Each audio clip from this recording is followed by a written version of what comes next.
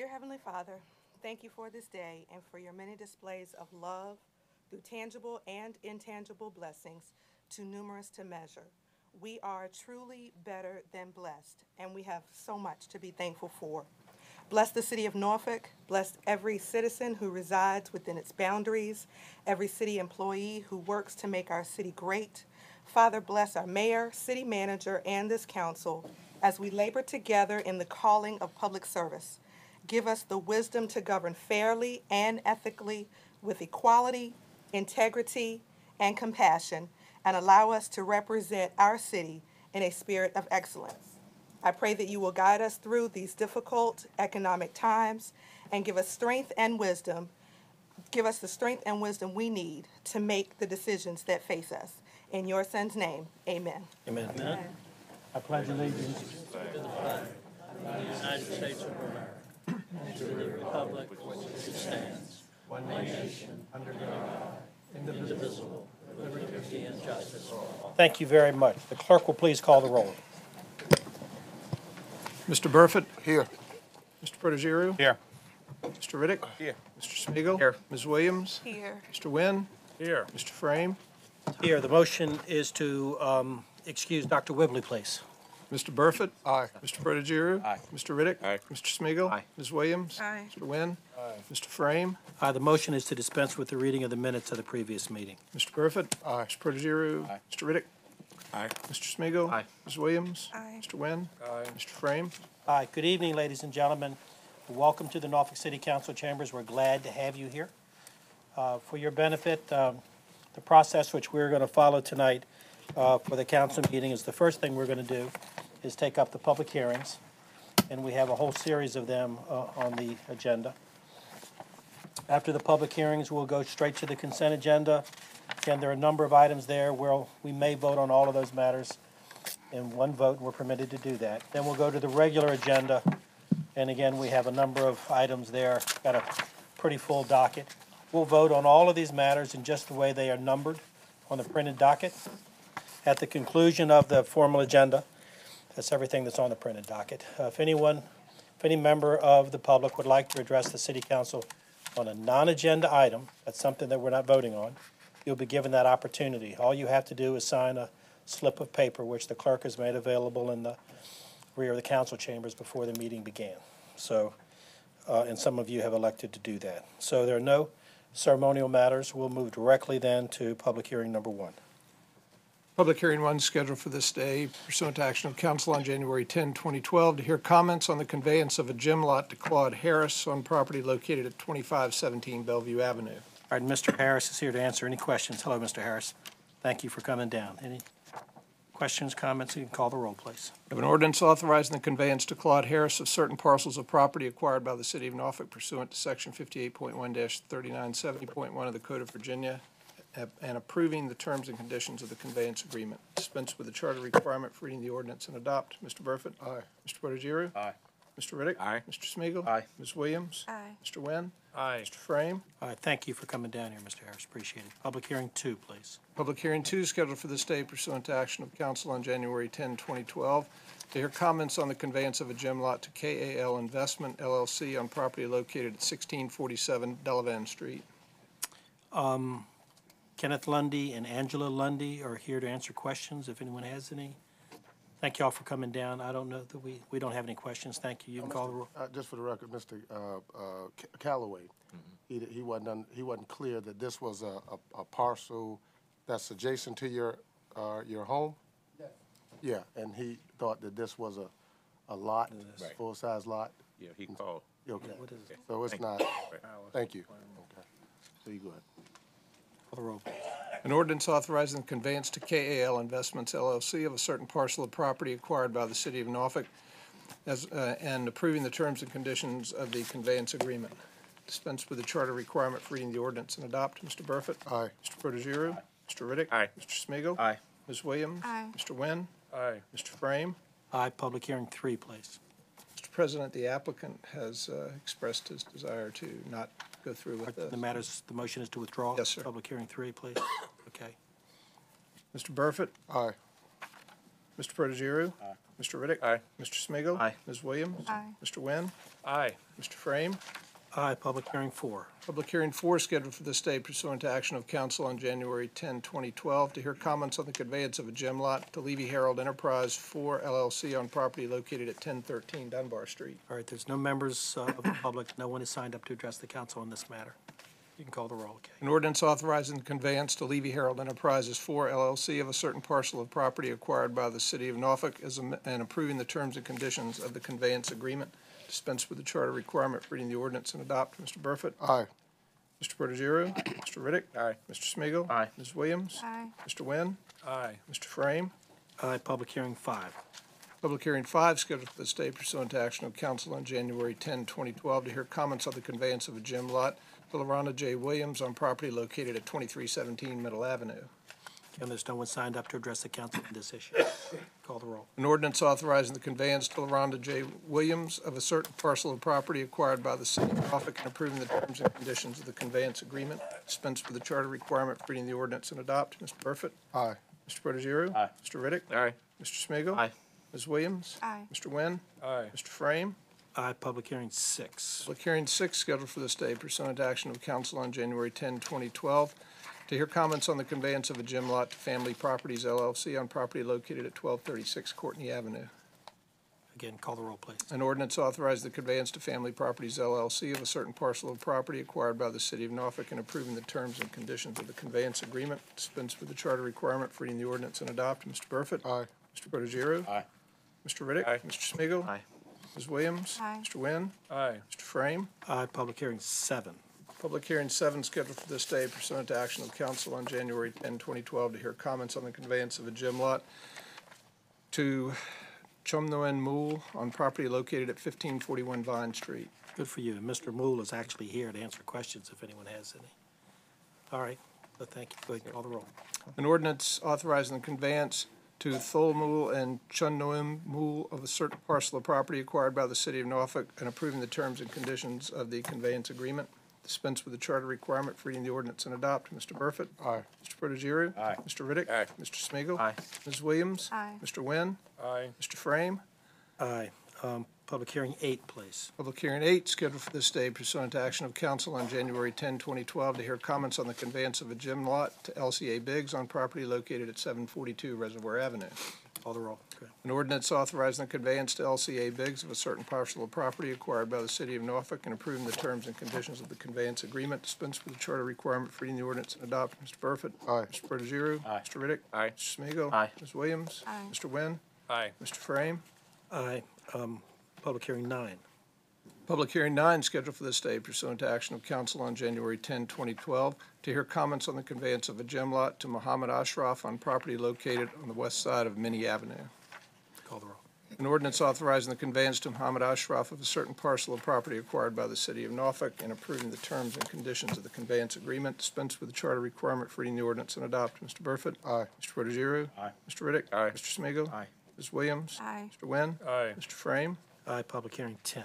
Public hearing 10 scheduled for this day pursuant to action of council on January 10, 2012, to hear comments on the conveyance of a gem lot to Corporation of the Presiding Bishop of the Church of Jesus Christ of Latter-day Saints on property located at 7845 Nancy Drive.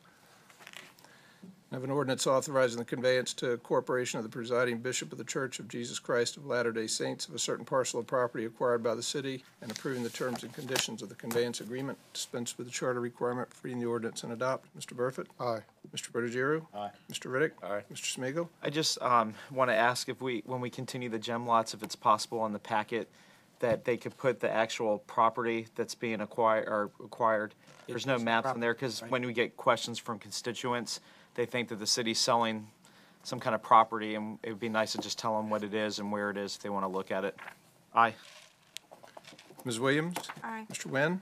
Aye. Mr. Frame? On almost every occasion, we're putting it back on the tax rolls, too. Yeah. So, Yeah. Well, that's one of the things I had asked about some time ago to see if it was even feasible to look at all of these gem lots we're disposing of.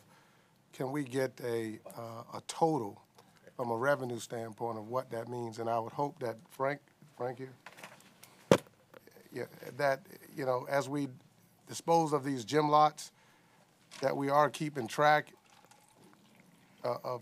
you know, where they are to make sure that we're not repeating our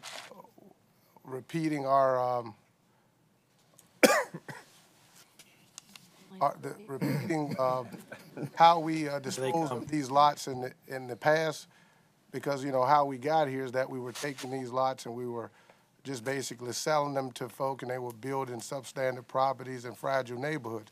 So I would hope that as we dispose of these gym lots, we do have some in a lot of areas like Douglas Park, or, you know, in some of the more fragile communities, that we purposely held these properties to try to build somewhat of some synergy, because we had blocks of them. So I would hope that we're not just disposing of these, you know, back in the hands to create the very thing we created a gym lot program to get away from.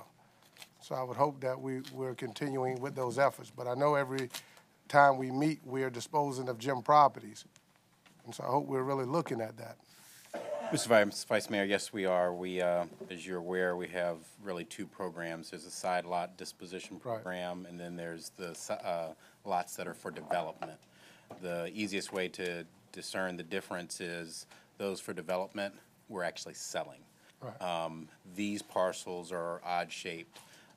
Some of them are not buildable lots, so they don't fall into the for development category, but we're also looking for ways to enhance the current program, particularly on the for development side. And for the development side, we're still going through the design book, the book that you guys, okay. Yes. All right. Okay, thank you. Are we finished voting? Yes, sir. Okay, 11, public hearing 11, please. Public hearing 11 scheduled for this day pursuant to action of the council on January 10, 2012, to hear comments on purchase and sales agreement with the Salvation Army for city-owned property for the Norfolk Croc Center. Took us a while to get here, but we're here, and I see Mr. Brinkley is here. He's the chairman of the advisory committee for the Army, for the Salvation Army, who's works very closely with the city for years now to get to this point, and you brought your attorney with you. I see Tony Thol out there as well. I don't know if anyone has any questions, but unless the manager wants to make a statement, we can go ahead and vote on this piece. Let's vote. Let's vote. Okay. Is that all right? Okay. All right, call the roll, please. I have an ordinance authorizing the purchase and sale agreement and the grant agreement with the Salvation Army for the development, construction, and operation of a Croc Center, which includes a natatorium, authorizing the conveyance of parcels of real property to the Salvation Army, appropriating and authorizing the expenditure of $2,700,000 as a grant for the natatorium. Dispense with the charter requirement for reading the ordinance and adopt. Mr. Burford? If I'm not mistaken, this is the last action that will be taken by. I think this is it. This is it? Aye. Thank you, Troy. Mr. Protogiru? Aye. Mr. Riddick? Aye. Mr. Smigiel, Aye. Ms. Williams? Aye. Mr. Wynn? Aye. Mr. Frame?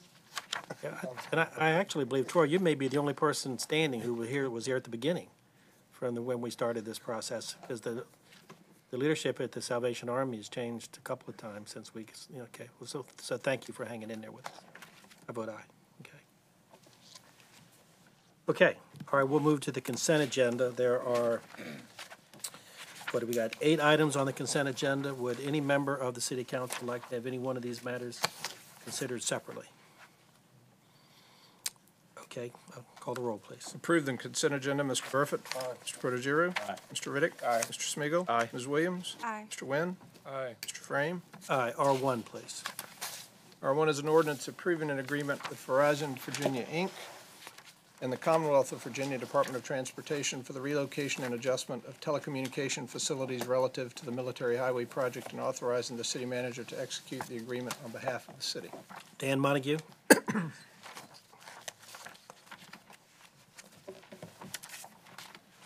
Where's Dan been? Dan been a while. Good evening, Mr. Mayor, Council, Mr. Manager. My name is Dan Montague. I live at 5 Creek Street here in the city of Norfolk. I'm glad that you guys are talking to Verizon, and being you got their attention, how about asking them to bring FiOS to the city of Norfolk? Thank you. Okay? Okay. Hey, you know the thing about it is, everybody else has got it. How come we don't? Welcome to come. Huh? Well, after We've asked. They don't want to do it, Dan. Well, talk to them. Asked. All right, thank you. Okay, call the roll. dispense with the charter requirement for reading the ordinance and adopt. Mr. Mr. Burford? Aye. Mr. Protogiru? Aye. Mr. Riddick? Aye. Mr. Smigiel? I think that we actually should have a statement on our website on Verizon, because I think I get more requests for that. And I've always forwarded the same email that Stanley has sent me to everybody, just explaining, because I think people need to understand that it's not us. And I know that Verizon has been engaged in this, and some of their employees tell customers that it's our fault. But I think if they had the truth, and we should put that on our website, why Norfolk does not have FiOS. That would cut back on a lot of questions that we get from constituents. But aye. Ms. Williams? Aye. And I agree with Tommy's statement. Mr. Wynn? Aye. Mr. Frame? Aye. We are two. An ordinance approving an agreement with Dominion Virginia Power and the Commonwealth of Virginia Department of Transportation for the relocation and adjustment of electrical distribution facilities relative to the military highway project, and authorizing the city manager to execute the agreement on behalf of the city. Dispense with the charter requirement for reading the ordinance and adopt. Mr. Burford? Aye. Mr. Protogiru? Aye. Mr. Riddick? Aye. Mr. Smigiel? Aye. Ms. Williams? Aye. Mr. Wynn? Aye. Mr. Frame? Aye, R3. An ordinance approving agreement with Virginia Natural Gas and the Commonwealth of Virginia Department of Transportation for the relocation and adjustment of gas distribution facilities relative to the military highway project, and authorizing the city manager to execute the agreement on behalf of the city. Dispense with the charter requirement for reading the ordinance and adopt. Mr. Burford? Aye. Mr. Protogiru? Aye. Mr. Riddick? Aye. Mr. Smigiel? Aye. Ms. Williams? Aye. Mr. Wynn? Aye. Mr. Frame? Aye, R4. An ordinance approving an agreement with Cox Communications and the Commonwealth of Virginia Department of Transportation for relocation and adjustment of telecommunication facilities relative to the military highway project, and authorizing the city manager to execute the agreement on behalf of the city. Dispense with the charter requirement for reading the ordinance and adopt. Mr. Burford? Aye. Mr. Protogiru? Aye. Mr. Riddick? Aye. Mr. Smigiel? Aye. Ms. Williams? Aye. Mr. Wynn? Aye. Mr. Frame? Aye, R5. An ordinance approving the acceptance of the Norfolk Adult Drug Treatment Court Grant Award of $182,500 from the Supreme Court of Virginia for the Adult Drug Court Program, and program fees up to $15,762, and appropriating the grant funds and program fees, and authorizing the expenditure of $78,750 from previously appropriated funds as a local cash match. Dispense with the charter requirement for reading the ordinance and adopt. Mr. Burford? Aye. Protogiru? Aye. Mr. Riddick? Aye. Mr. Smigiel? Aye. Ms. Williams? Aye. Mr. Wynn? Aye. Mr. Frame? Aye, R6. An ordinance amending and reordaining the fiscal year 2012 general organization plan to add 2 new class titles. Dispense with the charter requirement for reading the ordinance and adopt. Mr. Burford? Aye. Mr. Protogiru? Aye. Mr. Riddick? Aye. Mr. Smigiel? Aye. Ms. Williams? Aye. Mr. Wynn? Aye. Mr. Frame? Aye, R7. An ordinance to amend and reordain section 25-654 of the Norfolk City Code 1979 so as to add 11 stop signs. Dispense with the charter requirement for reading the ordinance and adopt. Mr. Burford? Aye. Mr. Protogiru? Aye. Mr. Riddick? Aye. Mr. Smigiel? Aye. Ms. Williams? Aye. Mr. Wynn? Aye. Mr. Frame? Aye, R8. An ordinance granting a special exception to permit the sale of alcoholic beverages for off-premises consumption on property located at 3027 East Virginia Beach Boulevard and 987 Valentine Boulevard. By 5-1 vote, Planning Commission recommends denial. All right, there are 4 ordinances that the council is prepared to vote on tonight, and they are set forth in R8, R8A, R8B, R8C, and so the folks who have signed up to speak will consider, you just have to speak once, and we'll take that into consideration. We have a number of folks who have signed up. What I'm going to ask is when I call your name, if you'll come to the podium, we'd like you to please identify yourself for the record by giving us your full name and your present home address. And then we would like you to limit your remarks to 3 minutes, please. Okay? Steve Romine.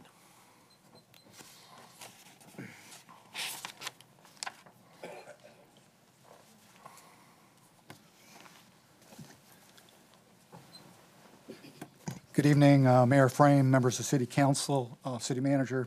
For the record, my name is Steve Romine, local attorney for 7-Eleven. I have with me tonight Armin Kurion, Riaz Vazarelli, and Ed Davidson from the 7-Eleven Company. You can answer questions I might not be able to. As you indicated, there's 4 applications tonight before you, a special exception for retail gas sales, special exception for 24 hours, adult use for ABC off-premises sales of alcohol, and a Broad Creek Gateway overlay development. The staff report is fairly complete. I will not be redundant and won't go over that. All I want to stress tonight is the parcel is approximately 3/4 of an acre. It's currently a BP gas station. with 24-hour service. Let me say it again. It currently operates as a gas station with 24-hour service. This proposal tonight is a dramatic upgrade and an improvement to what is existing there already. It's Zone Z2 in the corridor, and it's the Broad Creek Gateway overlay. And by special exception, you can approve of what we've asked for tonight. There's 4 or 5 reasons why we think this is a good application. First, the store essentially replaces the one that recently closed on East Princess Anne Road, 1 block away due to the development of the Croc Center, which you just approved a few minutes ago. Steve, Yes, sir. but make clarify that it's not the same owners and it's not the same store. I will do that. It is not the same owner, it's not the same store. We are working with Mr. Weaver, who's here tonight as well, and we're in a partnership with him essentially. So it's not identically the same store. The store will greatly enhance and improve this corner. I have brought some real quick photos here. Here's a before picture. It's a kiosk with a BP canopy. Some of you all may be familiar with that. It may be difficult to see from a distance. That's essentially what's there. What's proposed is a brand-new store, 3,000 square feet, brick, wrapped canopies, mansard roof, pedestrian-friendly access, heavily landscaped, a lot of bells and whistles, close to a $3 million investment. In another profile real quick, I know I have limited time, just showing you how attractive the building is. Full transparent glass in the front, a tower, a feature in the top with copper features for the roof line. Just a beautiful store and a nice upgrade to what isn't which is not there now. So those are just essentially a few of the profiles. Here's a side profile, left and right side, same contrast, architectural shingle roofs. Again, here's a rear view of what we plan on the site as well. No, come on. So we believe it's an upgrade, a lot of pedestrian-friendly features. Thirdly, 7-Eleven is a good corporate citizen. It significantly contributes to employment and the Norfolk tax base. We expect increased retail sales that will enhance revenue at this site. Fourth, we believe these improvements and the enhancement of this corner will greatly increase the value in the corridor and will provide a catalyst to other development. In closing, we ask that you approve these tonight, and we stand by for questions. Thank you for your time. Can you speak to that you will not be selling single servings? Thank you for reminding me that, Vice Mayor. It was one of my points I couldn't get to. We will limit the alcohol sales to no single serves, which is what the city's been asking us to do at any new site that we develop in the city, and I think that's been consistent across the city. So alcohol sales will not include single serve alcohol. Thank you. What about chilled wine versus warm wine? My understanding, Mr. Riddick, is that they will do what they do in the other stores. I believe there will be some chilling the wines. I don't know if that will be all wines. I can ask Mr. Vazirali to come up. He's the operational manager. If you'd like to hear from him, or if you want to wait to the end, we can call him up either way. I know part of their standard operating procedure is to have some chilled wine available for those that want to purchase it that way. Riaz, you want to come up? Sure. Riaz is the brand-new Norfolk real estate manager. He's been in the market before, and he's just come back, and he actually manages all the stores in Norfolk. Thank you. Riaz Vazirali. Good evening, Mayor and council members. My name is Riaz Vazirali. I reside at 908 Rio Grande Drive, Virginia Beach, Virginia. All right, we had a question. Mr. Riddick had a question. Yeah. Will the 7-Eleven sell chilled wine or warm wine? And are you willing to profit selling warm wine? Typically, sir, in all our stores, per law, we normally do sell chilled wine. Given the cooperation from everyone, I'm willing to discontinue the chilled wine at this particular location and just deal with the warm wine displays. Thank you. Thank you. No, this is for us. Hope that's responsive. That was an exception to their normal operating. I wasn't authorized to tell you that. So. Right. Mr. Attorney, you want to make that correction? I will add that the wine won't be chilled. Yes, added. All right, thank you. Thank you. All right, Aaron Kennedy?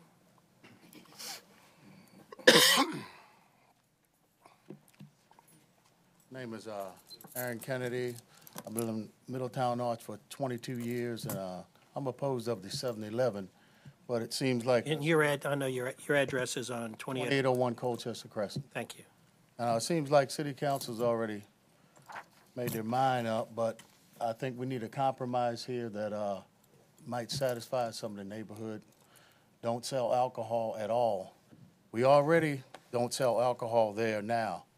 They asked them to sell alcohol there. We have 4 or 5 establishments in walking distance that sells alcohol right now. So I'd like you to please look into that if you vote for the 7-Eleven to keep it alcohol-free. Because most alcohol is consumed when people are leaving before they even get home, as Mr. Riddick said about the chilled wine. And I think we need to really look into that, the alcohol sales, suspending it, if we vote on that. Thank you very much. Thank you. Ed Davidson.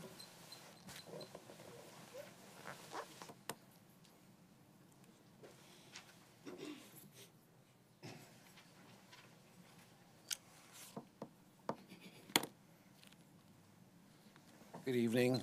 I'm Ed Davidson. I live at 8067 Horseshoe Bay Court in Gainesville, Virginia.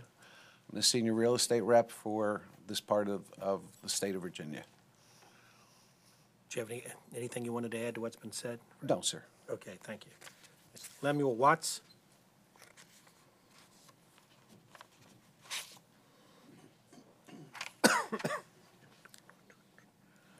My name is Lemuel Watts, 2739 Colchester Crescent, Middletown Arch.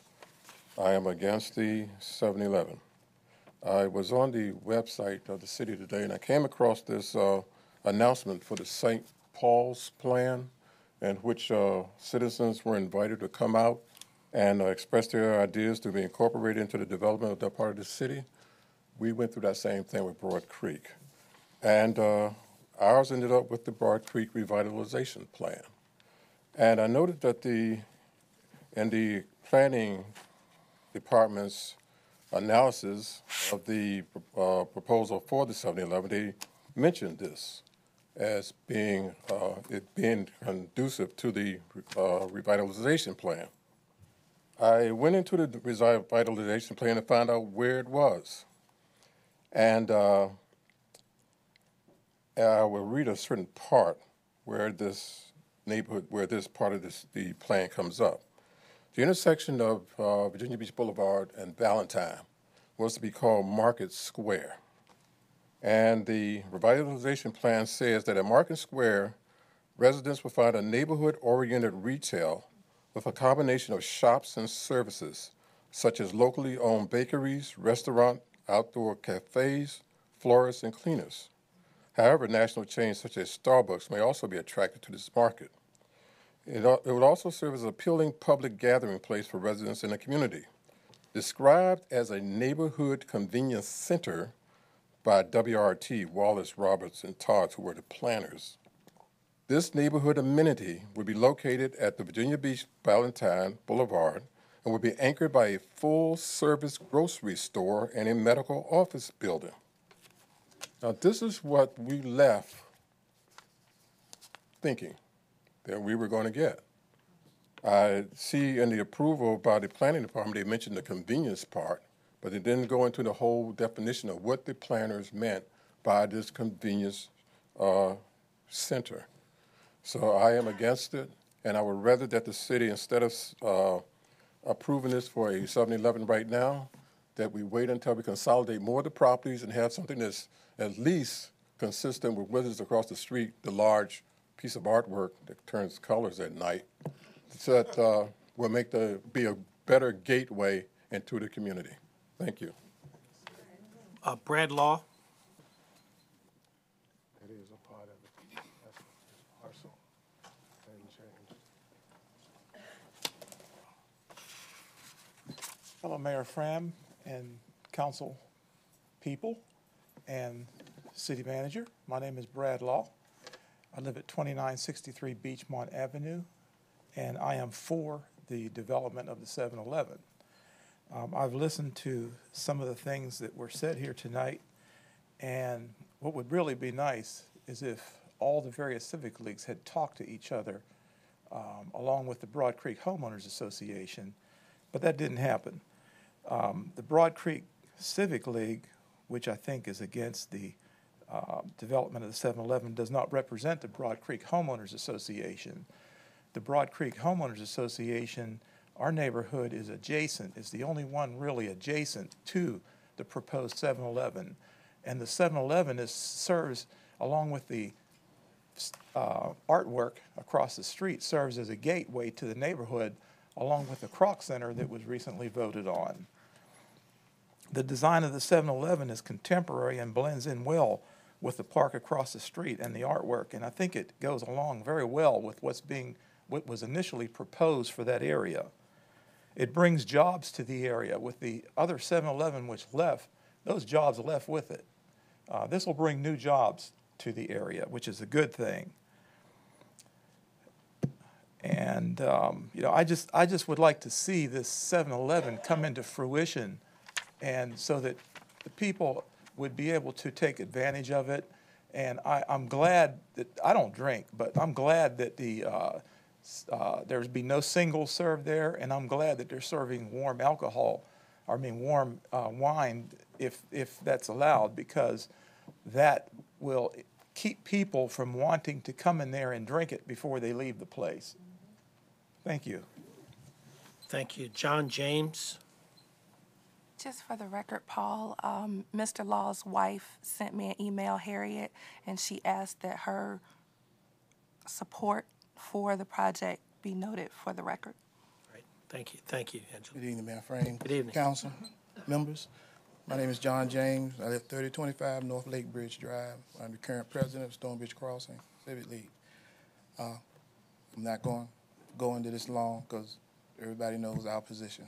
But I would ask that all of our supporters stand up from the various civic leagues.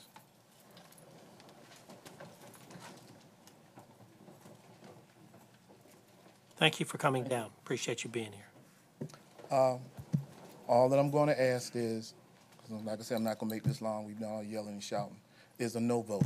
I mean, we appreciate the hot, the warm wine, cold wine, and the other things, but we just feel like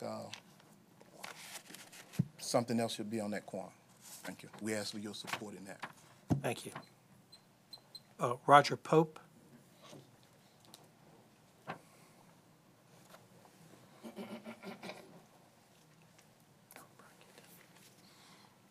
My name is Roger Pope, Land Design Development. We're the consultants on the project, and I'm just here to answer questions about any elements of the layout or building or so forth. Great. Just Thank you, the project. Okay. Mr. Cuthrell Brockington?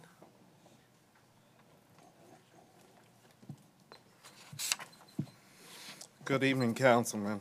My name is Cuthrell Brockington, 2717 Colchester Crescent, and I'm the Civic League President for Middletown Arch.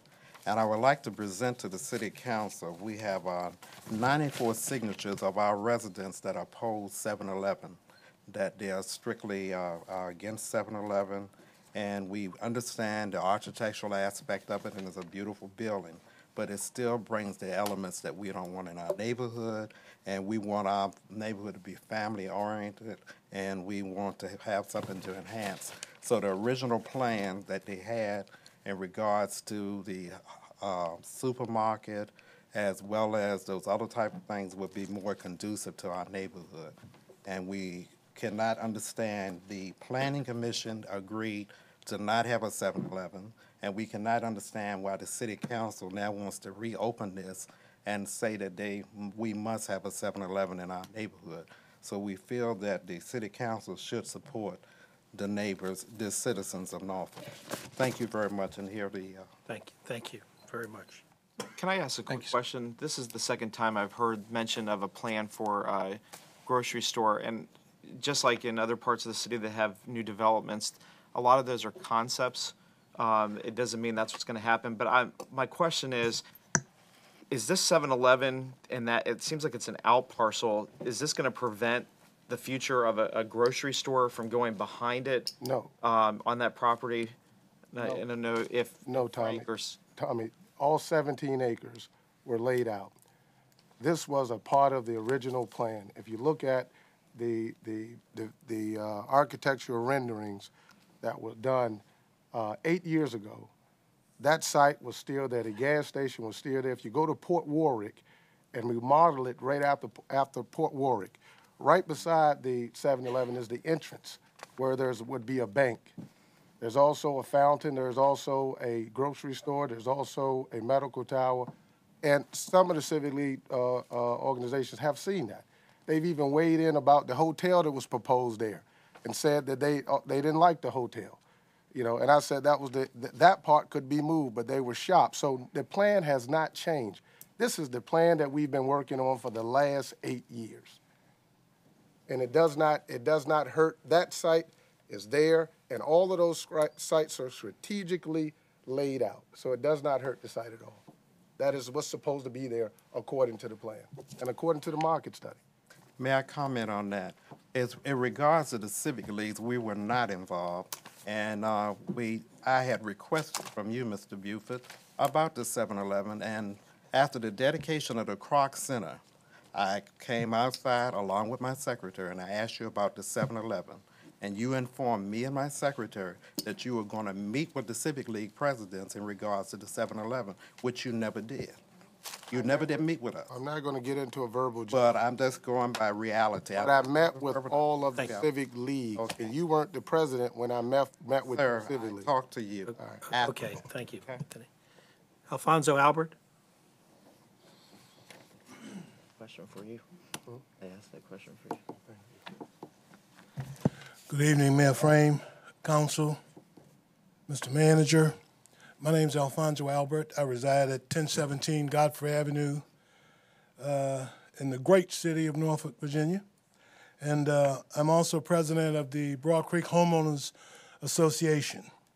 And I'm here to express my support for this project, as is the Broad Creek Homeowners Association. I'm joined by some of our other members this evening, and I would just add to that, when my wife and I decided to build a home in Broad Creek a little more than 3 years ago, we felt we were buying into a vision for that community, and we think that this is consistent with that vision.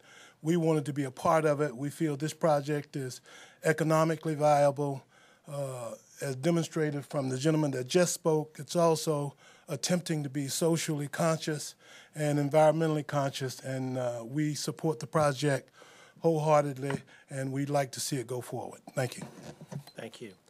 Marion Teasley.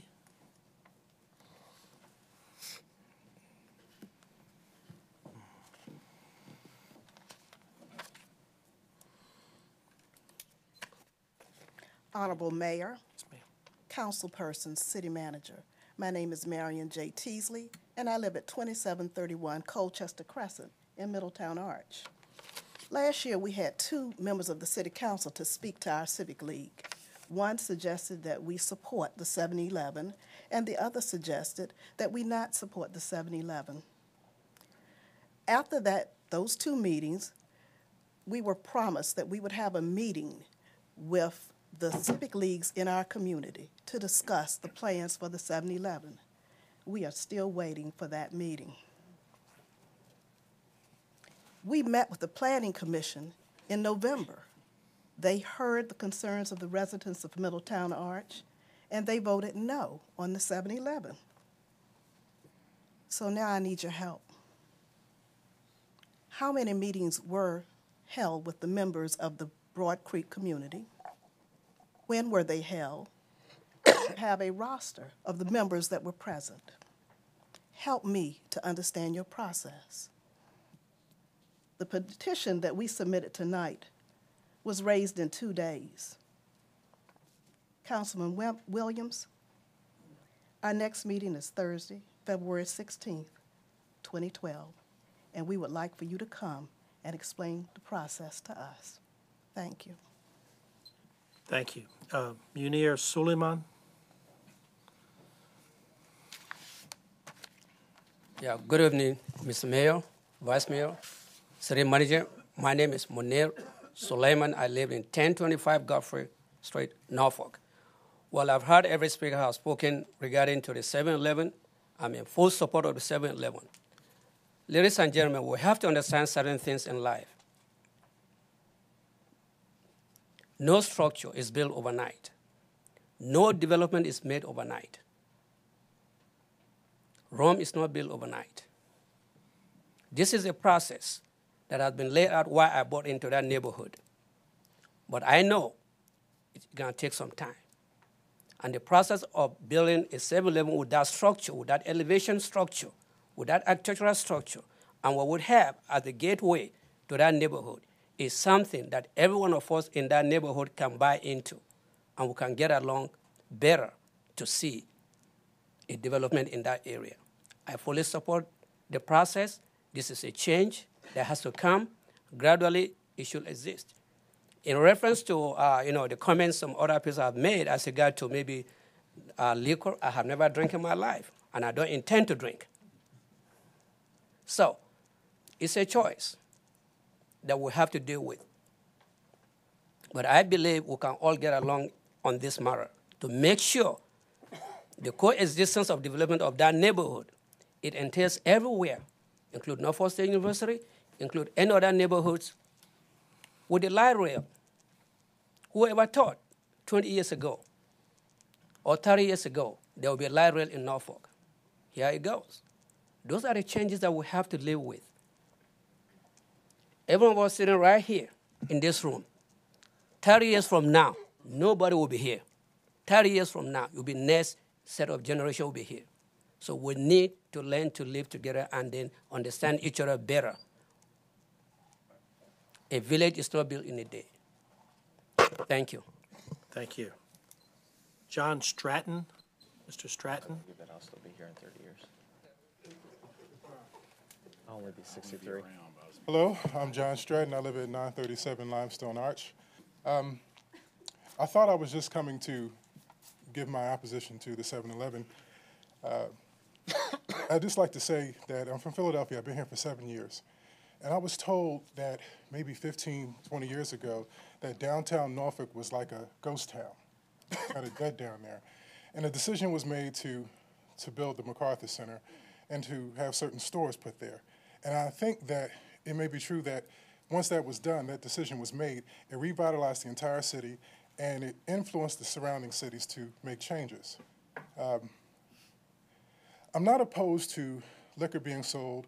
I'm not opposed to 24-hour service or anything on that corner. But when you think of 7-Eleven, at least where I'm from Philadelphia, and even in the outlying areas of Stonebridge, the 7-Elevens around, there is a certain element that you can count on at a 7-Eleven.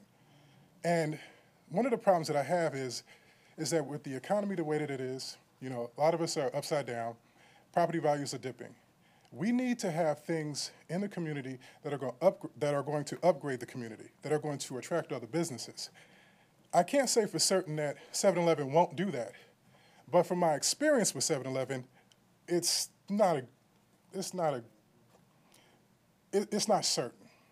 I can see other businesses there that would help, maybe a CVS or some other type of business where we don't have to drive 2 miles, 3 miles to get prescriptions or to get other things. Now, when I moved here, I was under the impression that this community was going to be like what they've done in Ghent in the 5 years or 7 years that I've been here.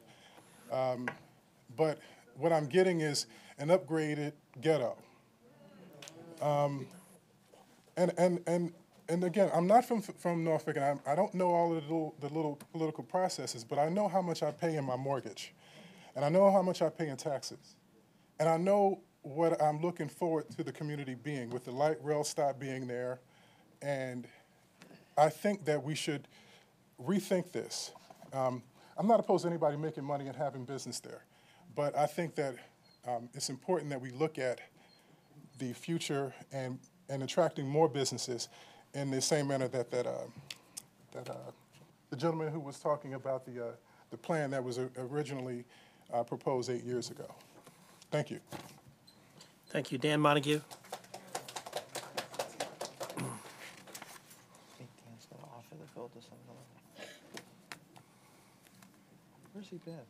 Hello again. My name is Dan Montague. I live at 4605 Creek Street here in the city of Norfolk.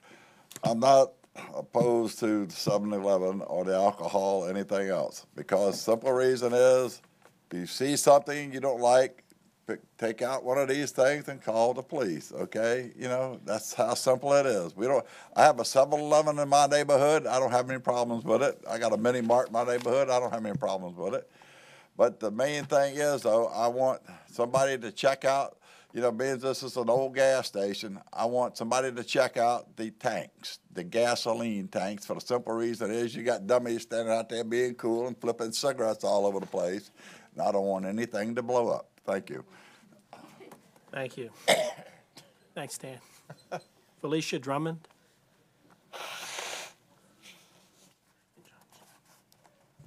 Good evening, Mayor, City Manager, and council members. I first want to share with you, my name is Felicia Drummond, and unlike the gentleman in the back, I'm a lifelong member of Norfolk. Just want to share some history so when I get to the point where I oppose the 7-Eleven, you understand I've been through this with Norfolk. I was born here. I'm the granddaughter of Ashby Beckett. I am the first cousin of Leola Pearl Beckett Fawkes. And for those of you who know your Norfolk history, you'll realize that my family is the family that sued Norfolk Public Schools for integration. We lived at 830 Southampton. My family had to go past white schools in order to get to the black schools. Arthur Ashe was the attorney. He worked with Joe Jordan. So I want you to understand progress. When we're here and we're talking about a 7-Eleven, when you look at the data, when you look at diabetes, when you look at hypertension, and you look at the room, and you see the population that you're talking about is disproportionately dying. So you're going to put a 7-Eleven in a neighborhood where we've got to go 3 miles to get a prescription. You're going to put a 7-Eleven in a neighborhood where you've got seniors who can't access healthy living. I've worked critical care for 27 years. I've been in nursing for 27 years. I've worked critical care. I've worked labor and delivery. I've worked public health. I've worked school health. And the common denominator for a healthy lifestyle is healthy living. When the man was talking and I wanted to ask the question, he's going to make some exceptions at 7-Eleven. Are you going to have fresh fruits and vegetables? Are you going to be able to go in and choose a healthy snack for a senior citizen? You put a 7-Eleven in our neighborhood and you put crack. It won't kill you today. It won't kill you tomorrow, but you go back enough and you'll be dead. Most of the men in here, your life expectancy is 10% less than the white counterpart that you're sitting behind. You're talking about economics. Let's talk about healthy communities. Let's talk about healthy neighborhoods. You're going to talk about healthcare costs. Healthcare costs begin with you having a healthy diet. This is not the time when we have to eat chitlins because somebody threw it out. This is not the time when we have to choose pig feet. This is the time when we can choose lean meats because the data demonstrates that if we have a healthy diet, then we have a longer time to live. We want to see our grandchildren. I want to see my great-grandchildren. I have a grandson. He's 2. He's rambunctious. But in order to get his prescription filled when he was sick, I had to go 3 miles. We're talking about a neighborhood. He said 7 years ago, I bought into Middletown Arch 22 years ago, and there was a concept. The concept was that it was going to be a neighborhood and that we were going to have Middletown Arch 1, Middletown Arch Section 2, and Middletown Arch Section 3. When we got to 3, it became Stonebridge Crossing. So what I submit to you is we don't need crack or a 7-Eleven in the neighborhood. We need access so that we can have lean meats, fresh fruits and vegetables, and live a healthy lifestyle. Take the 7-Eleven to East Beach if you like the way it looks. We have plenty. Mamie Johnson. We have plenty. Looking at me. Mamie Johnson. Mr. Tommy Smeagol. Yeah, thank you, Tom. Tommy Smeagol's awfully cute.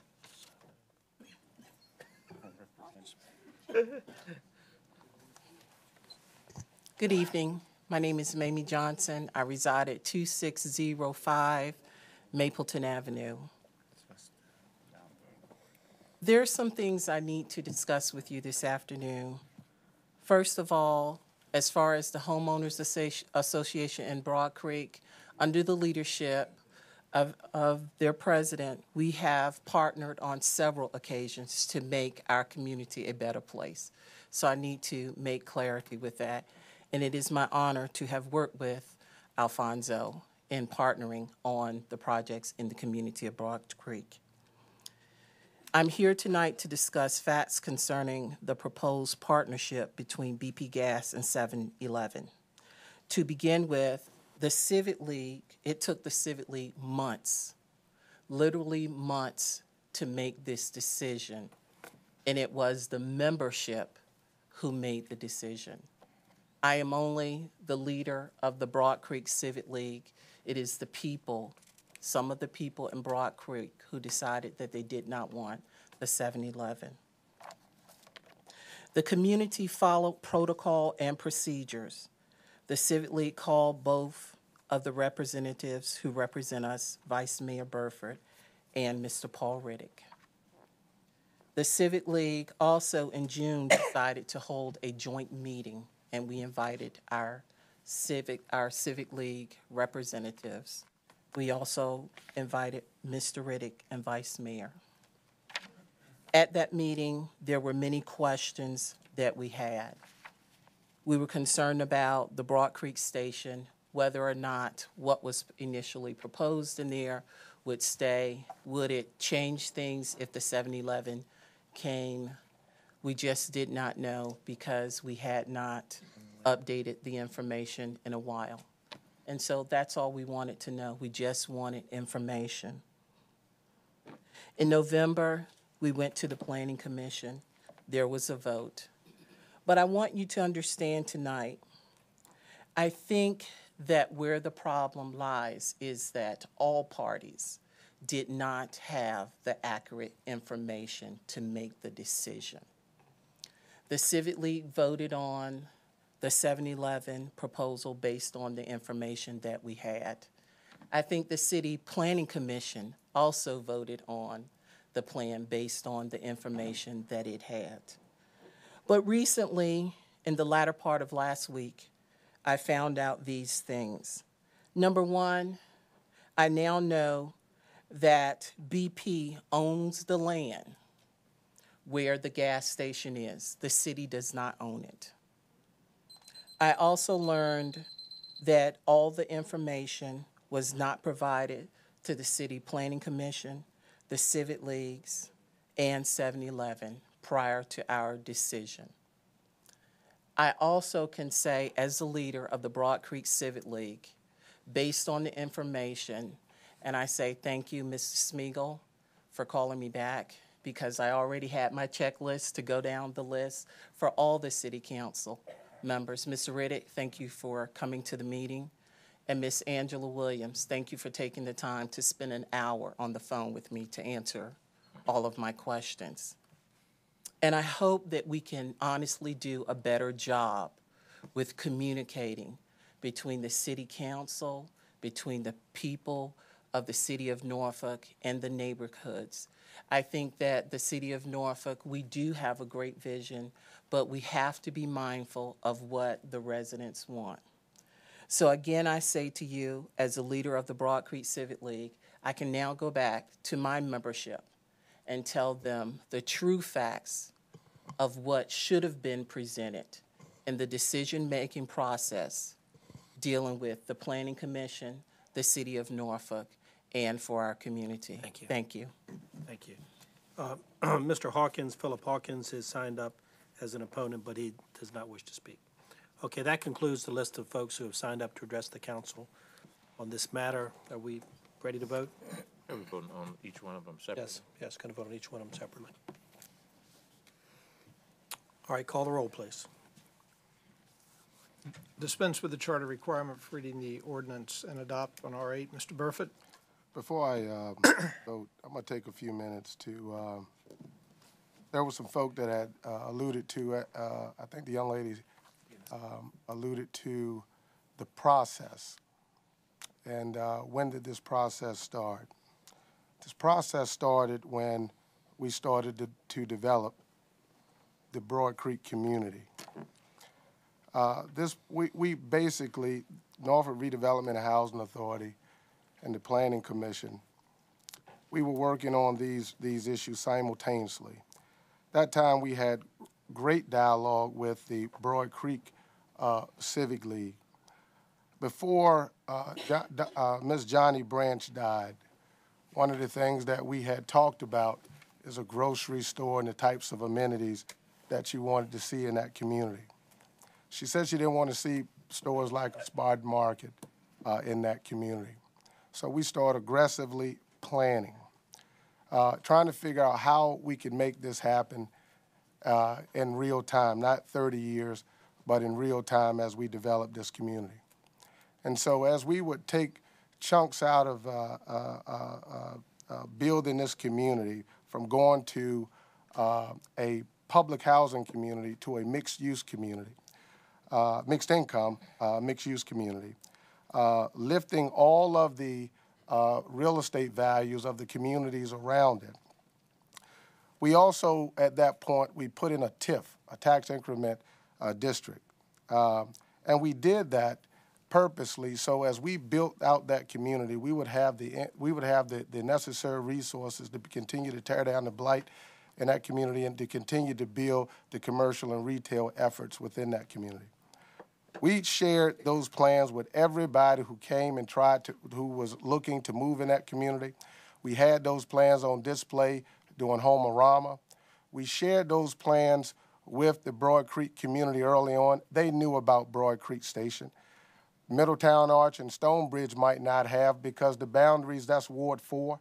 I don't represent Ward 4, but I do represent the entire city. And so when we began that planning, even Channel 10 had put Broad Creek Station on TV. They talked about that when they were developing the light rail station. And so there have been communication as it relates to that. When this 7-Eleven came about, the individuals from 7-Eleven had came into Mr. Duke's office, and I told him that it's not going to happen.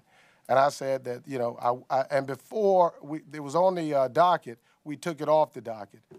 I went to Middletown Arch Civic League. I spoke with their Civic League at Second Calvary Church, the folk that were there. Gave them the whole plan on Broad Creek Station. I met with Stonebridge Civic League. I brought the drawings. They saw the whole Broad Creek Station as well. They said what they didn't like. They voiced their opinion on it as it relates to single servings, lottering, and those types of things. At that point, we met with the Broad Creek Homeowners Association, met with the church, met with the Broad Creek Rental Association, did not meet with Broad Creek Civic League, one, because I thought they were already on board, and two, when I was running in 2010 during the re-election, I couldn't get in there. So if I couldn't get in there then, I won't want to try to get in there at this juncture. After taking all those concerns back to the 7-Eleven folk, they were amenable to proffering those things. We never made it to the steps that we normally take within the community when we get the approval in terms of whether or not they are amenable to proffering these things. Then that's when you go back to the community and say, look, they're willing to profit them. But we never got to that point, because between those times, the civic leaders had gone down to the Planning Commission and told the Planning Commission that they were adamantly against it, and they did not want to meet with the developers as it relates to the 7-Elevens. And so, but normally the process is, and this has been the process in that whole area, whether it's been the villas, whether it's been the public art, whether it's been the Kroc Center, whether it's been the library, whether it's been the school, okay? Everything that we've done in that community has been open and has been a public process, and we make sure that we get that information out so people can come out, vet it, we listen to their opinions as it relates to their input, and so we've done that. It's unfortunate in this particular instance that some people didn't get the information, but this plan has been out there for 8 or 9 years. That's my 2 cents. No vote. Aye. Mr. Protogiru? Paul, may I say something briefly? Sure. I do understand what you said. First of all, I'm Andy Protogiru. I'm not Tommy. He represents East Beach, just so you know. I'm a lot handsomer than he is. I'm younger, though. Besides the fact, I think that I'm going to just say a couple things. I do agree with what you've said about the food that is normally there, and I do believe that and when you go to other establishments, and I'll give you an example of Wawa. Wawa does have a healthy eating counter, and I do believe that you have spoken to the individuals who own and will run that store, and I hope that they heed what you have said. And the gentleman is shaking his head, and he may want to. You don't want to open a business, a place where people are not going to want you. And I think that he will heed what you've said about that and perhaps look at a Wawa model. This is a large store. I think it's 3,000 square feet, if I remember. So he can put more than just the normal. I know there's a healthy eating section at 7-Eleven. It's usually the sandwiches and the hard-boiled eggs and the bananas and that. They can do better. And I think that they've heard you on that. I will say this on behalf of my colleague. There was and I want to say about a year ago, there was a drawing that was brought. I didn't know anything about this 7-Eleven. It wasn't on the radar screen of all the council because I think it was still being dealt with by the vice mayor. And there was a picture was brought to him on how it was to look or sit on the property. And he objected. Nobody was there. I just happened to be standing there. And he objected vehemently to how it looked. And I heard him say to nobody in particular, this is not going to happen because of his dissatisfaction with how it looked or sat on the property. I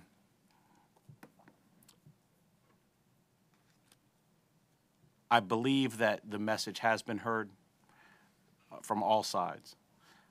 However, I do believe that, and also I think the message has been heard, if we can get development, if Chuck is here or someone from his office is here, the idea of a Walgreens, a Rite Aid, perhaps we can be more proactive as a city in that and try to find that as it would work or lure them in to get a prescription drug facility in there or close to the neighborhoods that are in question would help. That's what development can do or does, and perhaps we can get them to be involved in that.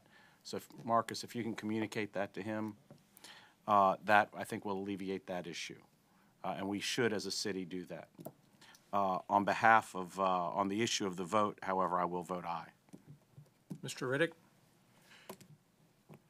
I was probably the lead person against the 7-Eleven initially because of the impact the 7-Elevens have in African-American community. Prime example of that is the 7-Eleven at the corner of Park Avenue in Brambleton, across from Norfolk State University. Things happen at 7-Elevens in the African-American community that don't happen anywhere else in the city with 7-Elevens. Loitering, panhandling, just things that have impacted our communities in a very negative manner.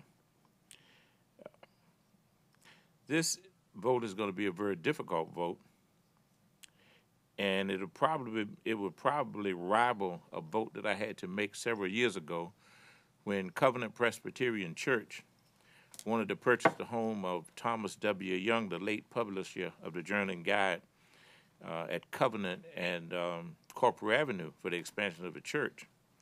The community was totally against it, and in most instances, Norfolk hadn't ever done anything like that before. But because Covenant Presbyterian had been such a friend to Norfolk State back during his embryonic days and allowed them to have classes at the church, I supported that. It's difficult for me to vote for this for several reasons, because of the residents who are opposed to it. Two of whom happen to be John James, who I've been knowing since I was probably 7. Cuthbert Brockington and I were in the same homeroom class beginning the 10th grade over at Booker T. And these fellows have been my friends over the years. After I saw the rendering of this particular 7-Eleven, I realized that I guess Mr. Burford had gone to great lengths to bring a product to the community that was unlike any 7-Eleven that we have. The closest 7-Eleven that I've seen in terms of rendering, but not in size, is a 7-Eleven at Hampton Boulevard between 26th and 27th Street. There are not going to be any single sales there. They profit not to sell any cold wine there. And I'm just, and then I look at the BP station that's there already, and it's not really the most attractive piece of property, and it's still there, and it could stay there forever. And, you know, it's just very, very, very difficult for me to go, and you know what I could do? Since I know it's going to pass, one of the oldest tricks in this game, I'm seriously, one of the oldest tricks in this game is, since you know it's going to pass, to vote against it. Now, if I voted against it, I'd be a hypocrite. Oh, and it might satisfy a lot of the people in the audience and say, well, you know, Riddick was with us, but it's a good product. And when I sit here, I never have been and never will be a hypocrite. And I started to call the name of the two council people who were perfectionists at that particular angle, but I'm not. They don't sit here anymore. I mean, I don't know which one of them invented it, but they were perfectionists. But I'm gonna vote. I'm gonna vote aye, and I know I'm gonna disappoint a lot of persons in the community, persons who supported me.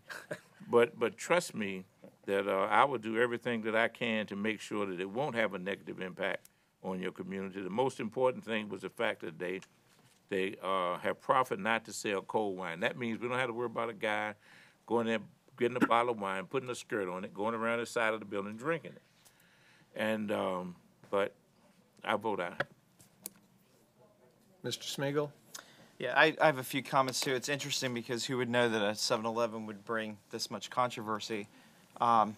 We vote on commercial and retail properties all the time, and you know, I don't think it's fair to demonize 7-Eleven in this case. I heard CVS. Many of the items that are sold in 7-Eleven are also sold in CVS. I think it's a matter of choice when people go into these places. It's like when I go home, I can drive by McDonald's. I can choose not to go to that McDonald's and go home and have fresh fruit, or I could go to McDonald's and have a nice hamburger loaded in calories. I think sometimes it's choice, and sometimes when you put it in people's faces, it does, you know, they'll go and do it. And I think with, you know, I made a comment in a previous session about East Beach, and for those that were there or watched the session, what I was referring to is we have, I said Ocean View is the capital of 7-Elevens. If anybody wants to see a 7-Eleven every mile, come down to Ocean View, and that if a model like this was presented for the 7-Eleven that's across from East Beach, it's not a bad model. In fact, I hope down the road that if there's a proposal to demolish that 7-Eleven and rebuild it, that they will follow the same plan that has been worked out here. And, you know, one thing that we have to understand here is this is private property. And BP, who owns the property, can stay there, and it can continue looking that way. And they've made a request to upgrade their property. And we have options to say no on certain things with it. They've come and appealed. That's one of the things that was brought up too. Even though the Planning Commission said no, they have the right to appeal and come back before us and look at it. We don't always agree with the Planning Commission, but they are presenting a model here that it seems acceptable, and I hope that we use this for other models as you continue with this. I want to thank the citizens for coming down. It was nice to hear early on this project. And I want to say thank you to Mamie Johnson for calling me, giving the courtesy to call me and listen to some explanation, to ask me some questions.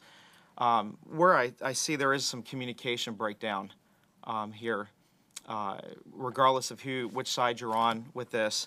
And I hope that we all learn a lesson from this as council people, that we have to be working hard all the time, making sure that people understand what's going on, and that our neighborhoods are communicating. Councilman Burfoot's right. We don't just represent our wards, we represent the whole city.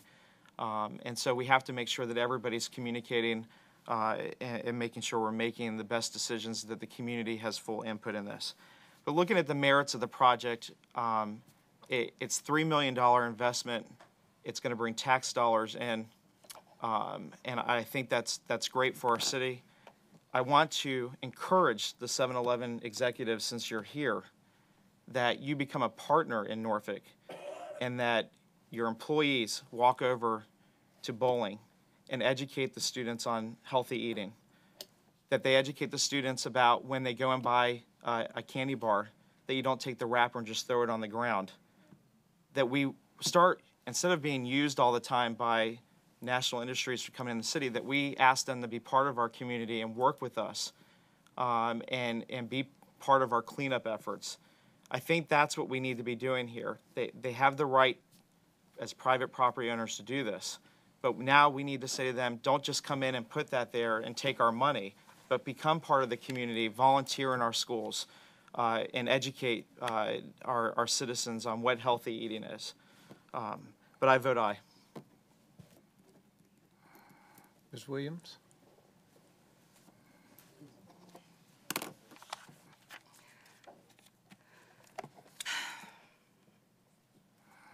I've had a lot of conversation about the 7-Eleven.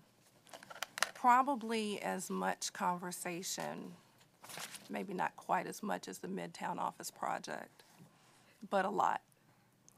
I do believe that there was a lack of communication between council members, maybe the Department of Planning, and the civic leagues.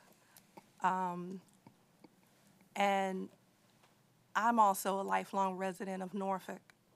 I remember when BP was Amico, and it was the same unappealing Amico as it is the same unappealing BP.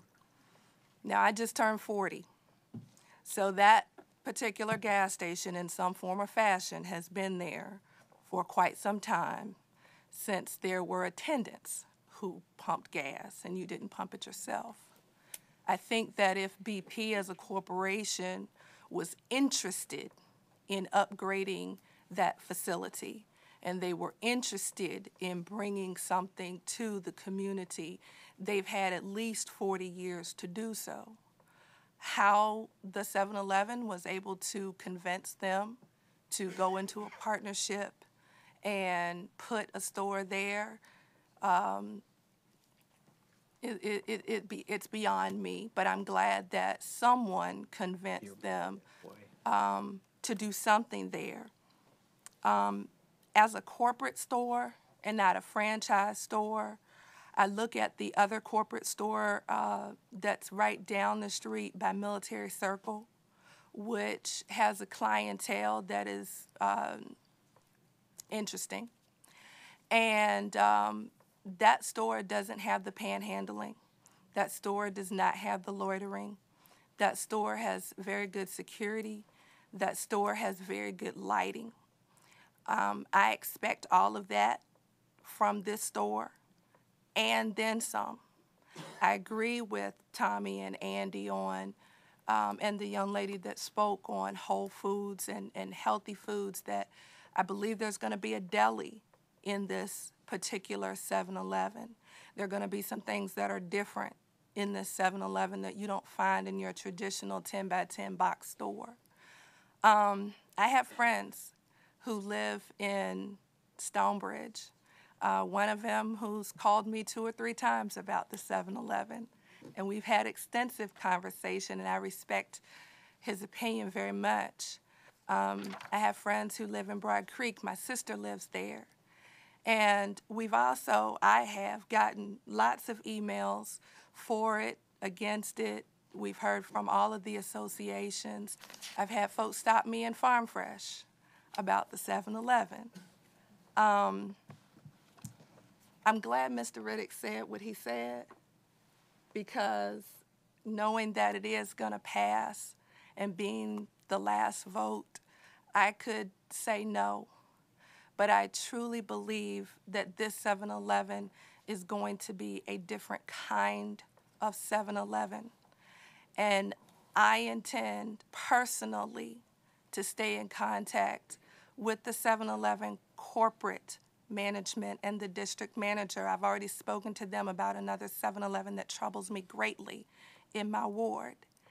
And I just have to vote what is my conscience and take into consideration also the entire picture.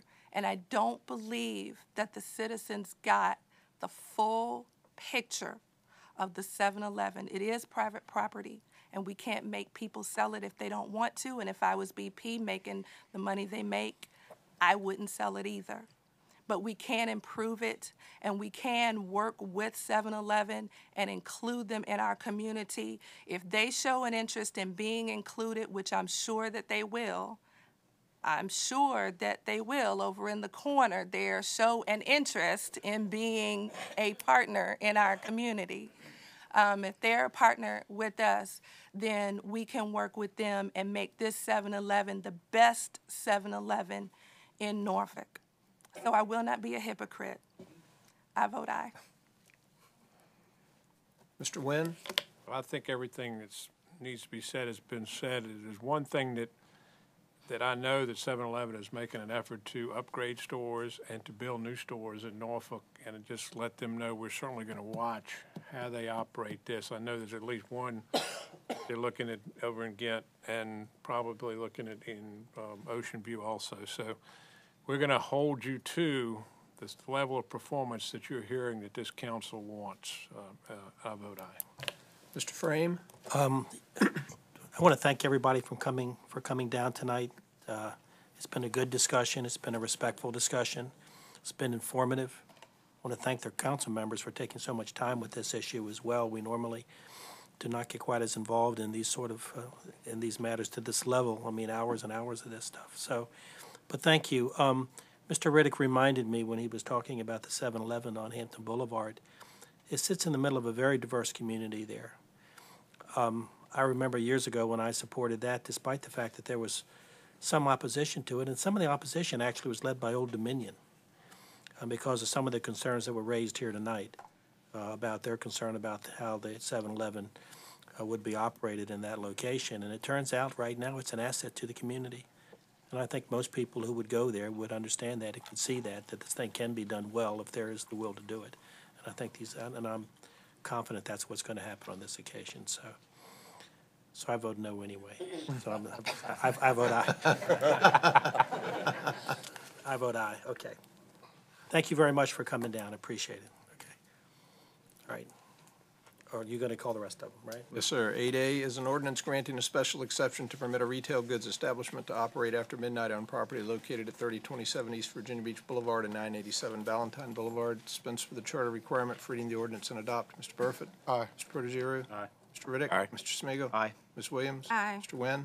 Aye. Mr. Frame? Aye.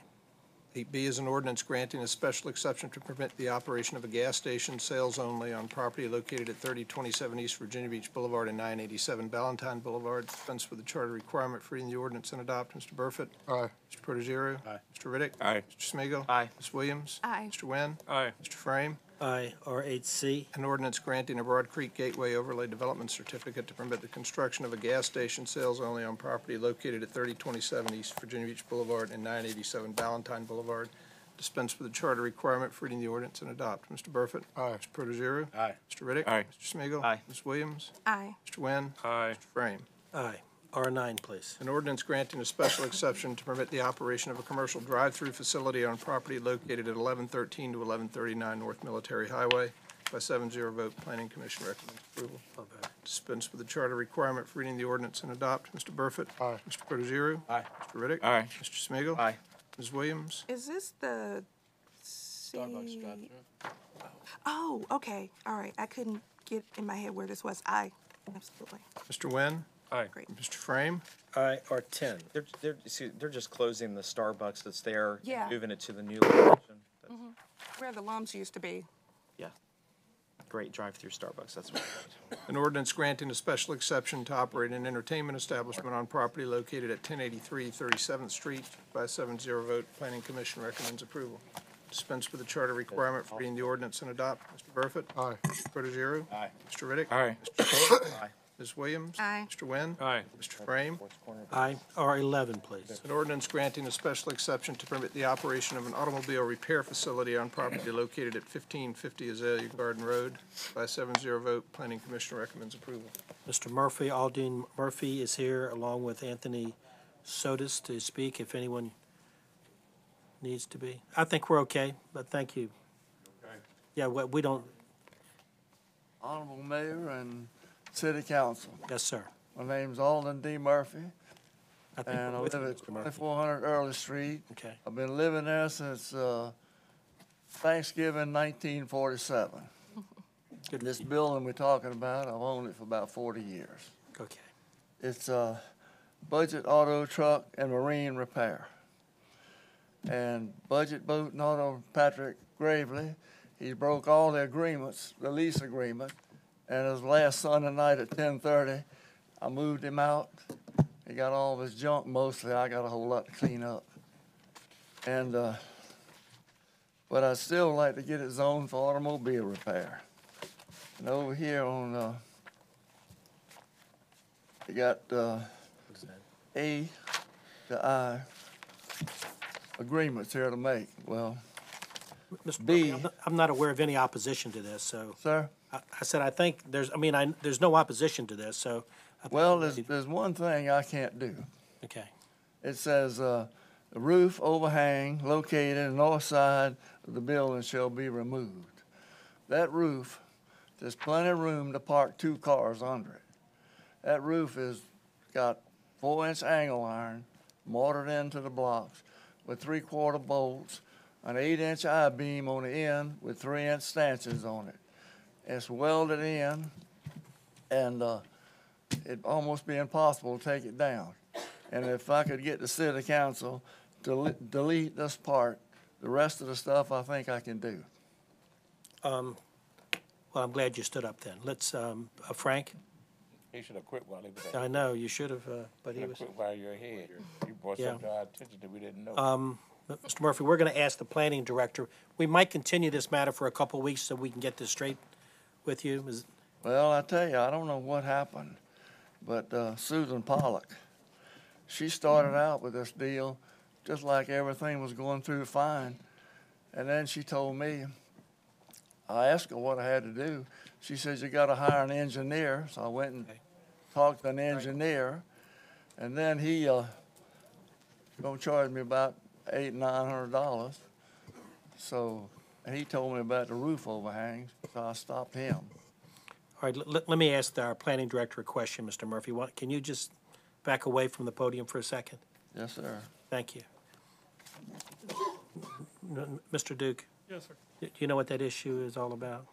Yes, sir. Without removing the roof overhang and the supports for it, the site will not meet parking requirements. Okay. Which was why this became a condition of the special exception to ensure that it would meet ordinance requirements for the proposed use. So he says he can't remove it, and he doesn't meet the parking requirements with it there. If we continue this thing for a couple of weeks, could you? We can continue to work, but it would require being able to work with someone who could detail plans to show how this could meet city requirements without removing that fixture. Okay. We'd be happy to do that. Okay, Mr. Murphy. That's when you can't park an automobile under a shelter.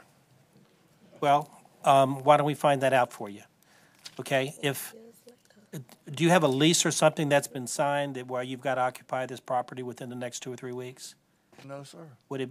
It's just sitting there. All I'm doing is cleaning it up. We're just Would it be okay if we took a month to make sure we got it right before we came back here? 30 days? I guess so. I have to if that's what you want to do. I think it'd be best for you if, I got Mr. instead of. Phillip here and I see Fred out there. Warren and Right. poor Tony here Right. support me. See the guys. I know. Fred, like 4 weeks, we'll come back. You okay? I know Mr. Gallup is good. He understands. Back to the city council or back to I can't get anywhere. Miss Susan Pollock won't even answer my phone call or have a talk to me. Well, we're going to try to work with you beginning I tomorrow. don't know what happened. February 28th, Mr. President. Okay, thank you, Mr. Murphy. Thank you. We're going to continue the matter to February the 28th then, Yes, sir. right? Thank you. Okay. Mr. Burford? Aye. Mr. Protogiru? Aye. Mr. Riddick? Aye. Mr. Smigiel, Aye. Ms. Williams? Aye. Mr. Wynn? Aye. Mr. Frame? Aye. 7-11 folks. See ya, okay. See you, Fred. I think they tried to stop you. All right, R12. An ordinance authorizing the Director of Finance to credit various accounts of the Department of Utilities in the total amount of $1,071,586.84 so as to reflect uncollectible balances for fiscal year 2008. Ellis James. Thank you, Mr. Mayor. Members of the council, Mr. City Manager Jones, my name is Ellis W. James. I reside at 2021 Ken Lake Place here in the city of Norfolk. If you will permit me, Mr. Mayor, I need to make an observation. I have been coming to this council since 1961. I rarely miss an occasion unless the good Lord chooses for me not to be able to motivate.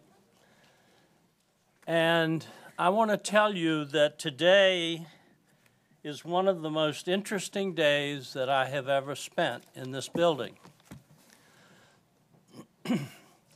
And I especially appreciate the fact that the council members on a previous item took time to thoughtfully express themselves. Now, you're not the only ones in the building who have done that today, but in the informal session, there was another council member who did some very, very interesting things and thoughtful digging on a very serious issue. And I am proud to be a person who can come and speak to this council from time to time on matters that are serious and very much on the minds of a lot of citizens. R12 raises, in my view, a serious question. And it is not about our utilities director. She's doing a great job, in my view.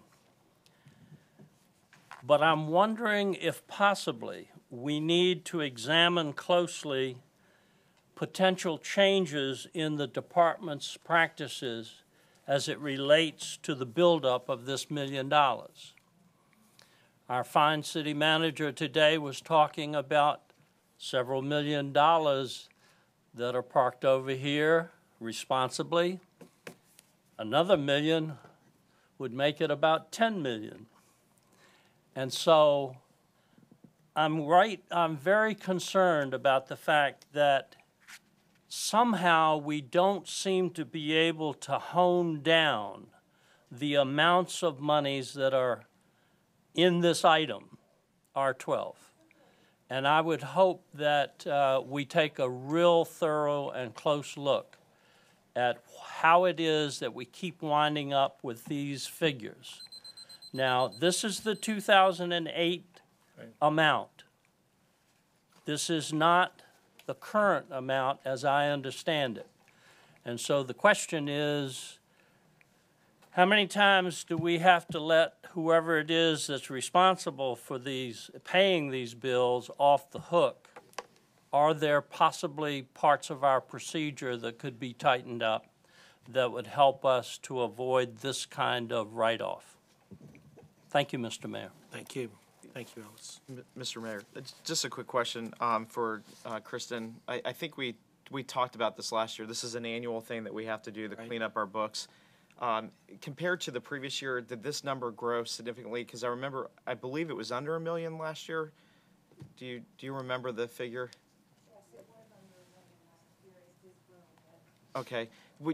What would you say attributed to most of this? Is it because of the economy and people moving, foreclosing on properties, and with those foreclosures, they're not paying their other bills as well? And do you say that it has? I think that had some effect. 2008 was actually before things got quite as bad as they are now. Starting, yeah.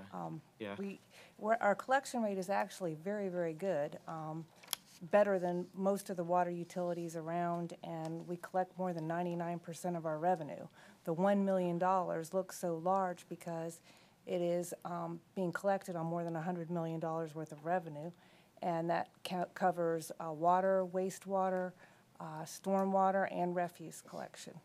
And it's a little bit higher than the previous year because it reflects the year where we got a new billing system, and in implementing the new billing system, we needed a time where we ran the two systems simultaneously, and that allowed a few people to get away from us. Great. Thank you for that explanation. Yeah. That's a great answer, Christine. Thank you. No, I mean, it's important. I got really an email from a constituent asking why we would approve people not paying their bills, and I think it's important that we understand all parts of it, and I can't explain it the same way that you did. So, Andy. Ms. Lentz, these are judgments. We've received judgments. Yes. Who represented the city in these? The city attorney's office. When it goes to collection, after the city attorney receives the judgment, at that point, who then in turn goes through the collection process? We have city staff that goes through the process, and after city staff is finished, we collect on people's state tax returns, et cetera. Right. After we've done everything we can do, we turn it over to a private collection agency, and they pursue it. Now, let me ask you, so you turn to a private collection or like a law firm to do the collection? It's actually, I don't think it's a law firm. I think it's a collection company. They use a regular collection agency. They Yes. get a percentage of whatever's. Exactly. Right. Lastly, has there been any discussion to sell this debt? Meaning, the agency or to another agency, they've attempted, how much will they give us on the dollar to collect this debt? If we say, if there's $1 million there, is it possible that we approach them and say, and they do that. They'll be certain, it may be 10 cents on the dollar, it could be cents on the dollar, it could be 20 cents on the dollar, that we sell the debt to them, and then we have funds that come in. Has that been discussed? We can certainly take a look at that. Can we? Yeah, on a broader scale, that's one of those gap closing measures that we're looking at right now in terms of collections. So yes. Are we required to do this by law? Like, do we have to close out 2008? You're not required to close it out, but the department doesn't have the discretion to do so. And so that it's right now a receivable on the books that is past the statute of limitations. And so that if you didn't close it out, someone would have to read the footnote to understand that this receivable had virtually no prospects of being collected. So it's in the nature of housekeeping. But you've gotten a judgment that you've gotten your judgment and you have taken it and you've docketed it in the circuit court, have you not? Because you can docket your judgment in the circuit court, which makes it good for 20 years. Yeah. Unless you're prohibited by code. But even if it's collected afterwards, they can take it back to income. It's not Yeah, like I understand, but we do that. Pursue it. I'm not sure. The judgment's worthless if we're not docketing them in the circuit court. I can tell you that. Well, sometimes the judgments, I mean, there's a fee for docketing it Yeah, as of well. course. There's a diminishing return at some point there, so. Yeah, but why don't we look to see if we're docketing them, because that will make the judgment 20 years. This guy goes to refinance, he goes to do something at some point in his life, it's gonna turn up. Yes. So I would suggest two things to look at. One, are we docketing the judgments in the circuit court, which make the judgment a 20-year judgment? And look at the cost. It may be cost prohibitive, as Paul has said. It is. Two, then let's see if we can work out an agreement with the city, with the clerk, to see if he can come up with something better if we're doing some volume. Or there could be a document. threshold. Maybe there's some way that we can work this out. Maybe we go to the General Assembly on that. And then number two, let's see if we can sell the debt and get at least some cents back on the dollar and let somebody else worry about it when we're at this point. Yes. It's just thought. I mean, Thank you. None of it may work. All right. Okay, where were we? Ellis got us off track. Okay, call the vote. Dispense with the charter requirement for reading the ordinance and adopt. Mr. Burford? Aye. Mr. Protogiru? Aye. Mr. Riddick? Aye. Mr. Smigiel? Aye. Ms. Williams? Aye. Mr. Wynn? Aye. Mr. Frame? Aye. That's all I have, Mr. President. Okay, that concludes tonight's formal agenda. Thank you all.